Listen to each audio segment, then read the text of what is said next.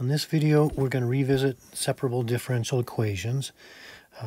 Here we're going to work a few more examples, but we're going to add a little bit deeper level of complexity to this and try to ask some more challenging questions. So here's our differential equation to start with. dy dx is equal to xy quantity squared. We have the initial condition that y is equal to 1 when x is equal to 1. We'll start by solving, so we need to separate the variables. So I'm going to first go ahead and square the xy quantity and call that x squared y squared. Then from there we can divide the y squared to the left side and multiply the dx to the right side. So I'm going to write that as y to the negative 2 dy is equal to x squared dx. We can then integrate both sides since we have separated the variables. On the left side, we're going to get negative y to the negative 1. And remember, we're going to put the plus c on the x side. When we integrate x squared, we're going to get 1/3 x cubed. Let me make that a more clear 3. So that's a 1/3 x cubed plus c. Now, at any point in time, we can use the initial condition. I'm going to wait a little bit on it here. So let's see if we can multiply through by the negative 1 first. And I'm going to rewrite the y to the negative 1 as 1 over y.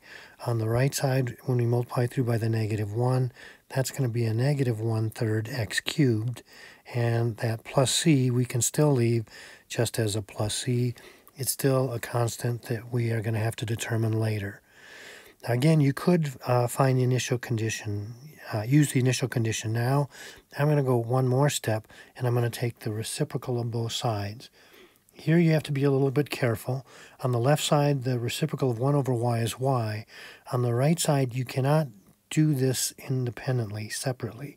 So I'm going to write it as 1 big 1 over negative 1/3 x cubed plus c.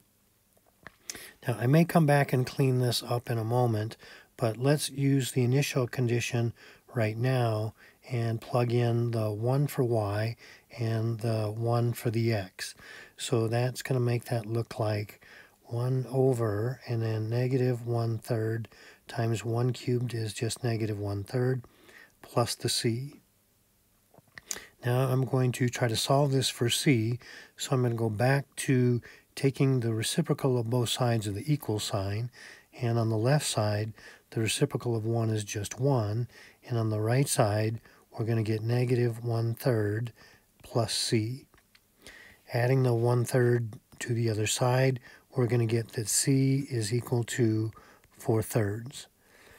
Now we'll plug that back into this expression for y, and so we're going to get 1 over negative 1/3 x cubed, and then plus 4/3.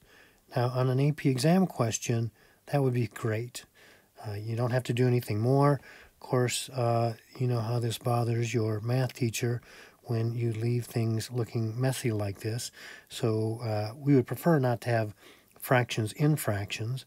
If I multiply the numerator and denominator of the big fraction by 3, then that is going to make us have y equals 3 in the numerator, and that's going to be a negative x cubed when the 3 times 1/3 cancels, plus 4, and then going one more step just to make it look nicer, let's say y is equal to, and then I'm going to write that as 3 over and 4 minus x cubed.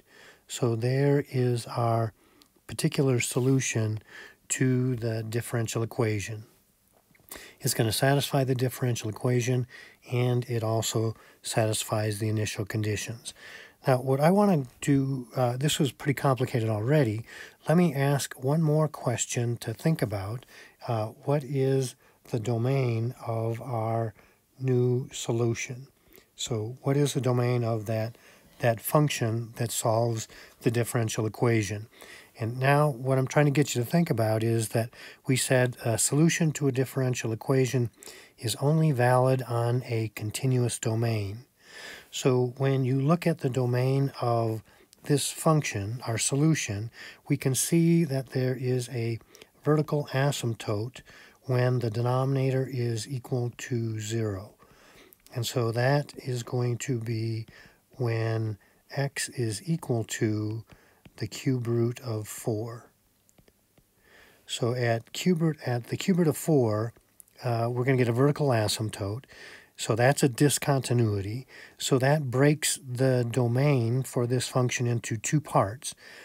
A solution, this differential equation can only be valid to the right of x equals the cube root of 4 or to the left of x equals the cube root of 4. And so now we have to go back and look at our initial condition, and we see that y was positive 1 when x was equal to 1. So it's this x equal to 1 that is important here. Since the cube root of 4 is bigger than the cube root of 1, which is 1, that means that our initial condition is going to land to the right of this vertical asymptote. So that means our differential equation, our solution, is only valid on that part of the domain. That is, the domain of our solution is going to be x greater than the cube root of 4. I hope that makes sense. Let's try another example. We're going to do a different problem here, one that's going to pose some challenges as well. On this one, we're going to see that sometimes, not very often, but sometimes we are not going to be able to solve for the function y explicitly. Sometimes we will not be able to solve for y explicitly. And in that case, like we're going to see in this next example, we're just going to have to leave our solution as an implicit function. That is, the x's and y's are going to be hopelessly intertwined. So here is our differential equation.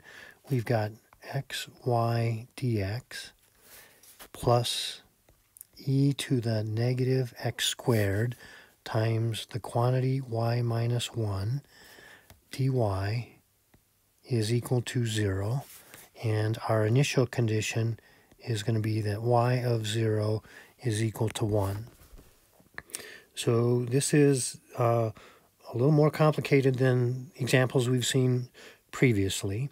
Remember, our goal is to separate our variables. So let's maybe, since the dy is on this side, let's leave the dy term for now on the left side, and let's move this xy dx to the right side of the equal sign.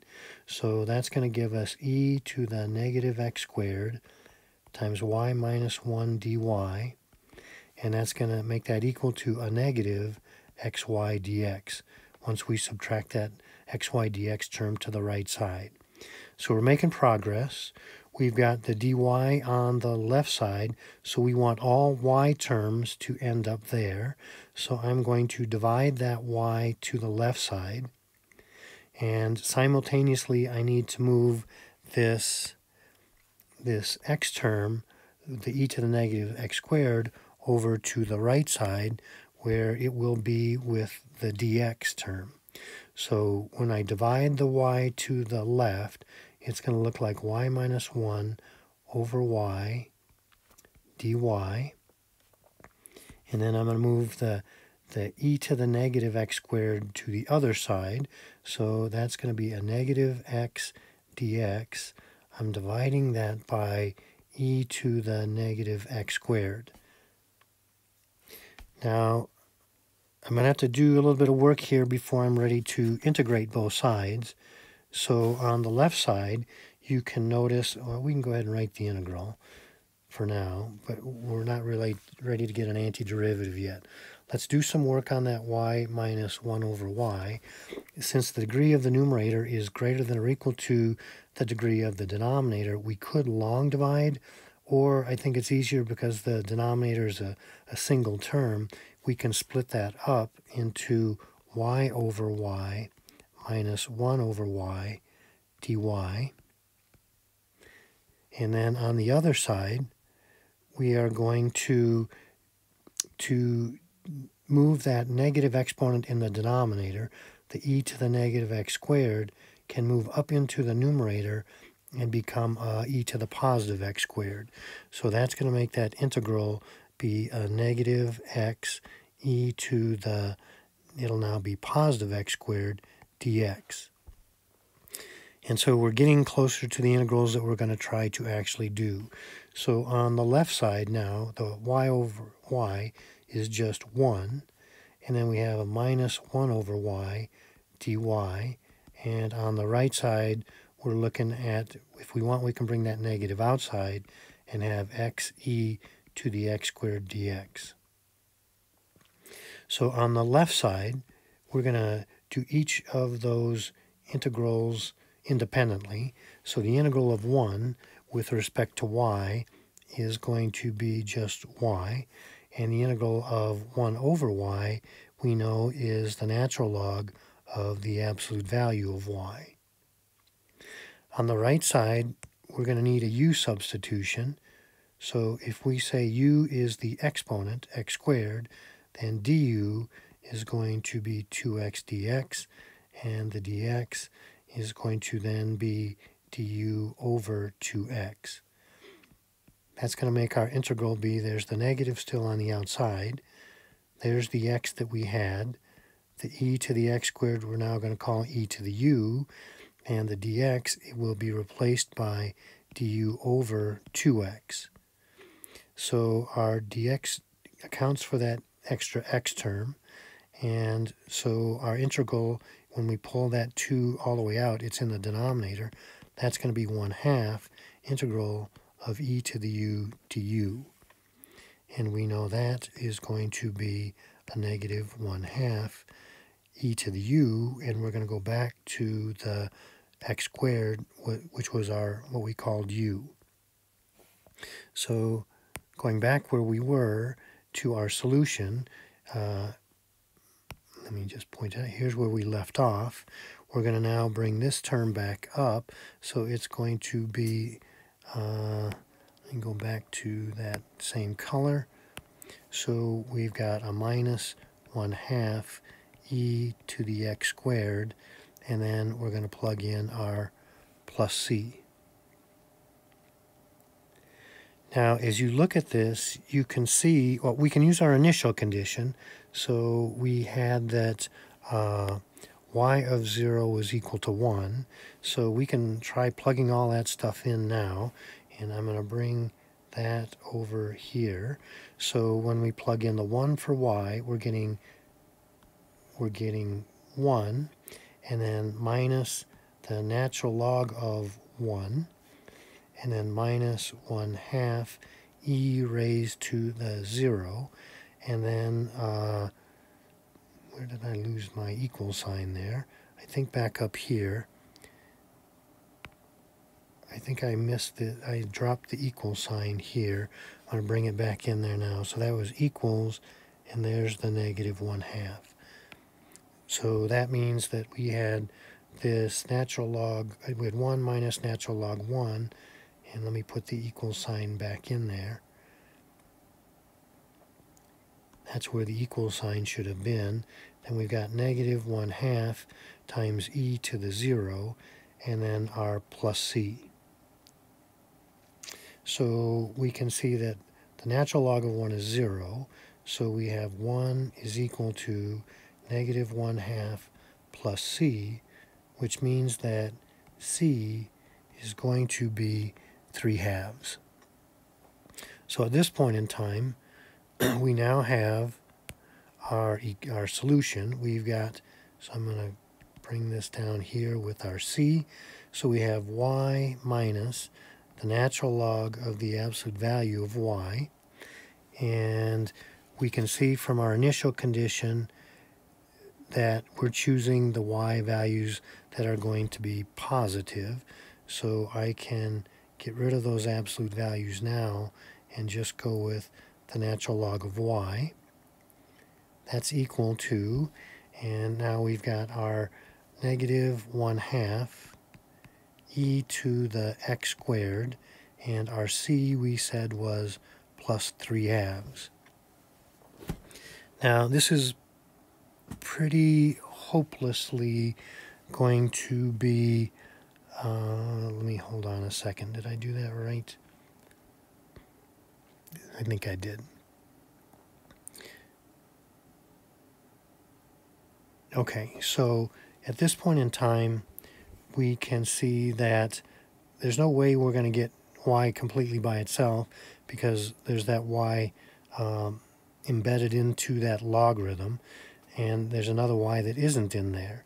Just for aesthetics, if we wanted, we could multiply through by 2 to get rid of some of those fractions, and I think the best that we're going to get, or the nicest looking result we will be able to get, is going to be 2y minus 2 natural log of y is equal to negative e to the x squared plus 3. And as you can see, that's an implicit function of y. We haven't solved for y explicitly. So that can happen. That's an option for what may happen sometimes. Okay, I'm going to do one more example, and this is one that we've talked about before, but it's been a little while. We talked about it in the context of the fundamental theorem of calculus, but we are going to use that fundamental theorem of calculus to construct a solution to a differential equation. To construct a solution to, and I'm going to call it an initial value problem. Initial value problem. That means it's a differential equation together with initial conditions. So our differential equation is going to be dy dx is equal to e to the negative x squared. And our initial condition is going to be given as f of 7 is equal to 3. And we're going to try to construct a solution to that differential equation. So you can see what's happening, or maybe you can see, that if we try to integrate, if we separate the variables, dy equals e to the negative x squared dx, there is no closed form solution to the integral of e to the negative x squared. So we're not going to be able to write down a function for that. So instead, what we're going to do is remember that from our fundamental theorem of calculus, we can say that we can create a function whose derivative is whatever we want it to be as an integral function. So we're going to say for a moment, channeling that fundamental theorem of calculus, that we're going to construct a function from some constant a to x, and we're going to call this e to the, and we're going to call it something other than x. So I'm going to call that e to the negative t squared dt. So if you remember from the fundamental theorem of calculus that this has as its derivative, so f prime of x, if that's our f, is going to be just e to the negative x squared. So it is going to solve our differential equation. So if you remember, we can now make it also satisfy the initial condition that f of 7 is 3 if we note that the integral from 3 to x of e to the negative t squared dt, that is, we choose this constant a to be 7. I didn't write that correctly. Let me go 7. That f of 7 would be the integral from 7 to 7, which is 0. We want it to be 3, and so we'll add that 3 in. And so this, the claim is that this is a constructed function. So we've defined a function as an integral, and it will satisfy both the differential equation, that is, its derivative is going to be e to the negative x squared, and also the initial condition that when you plug in 7 for x, you will get 3 for y.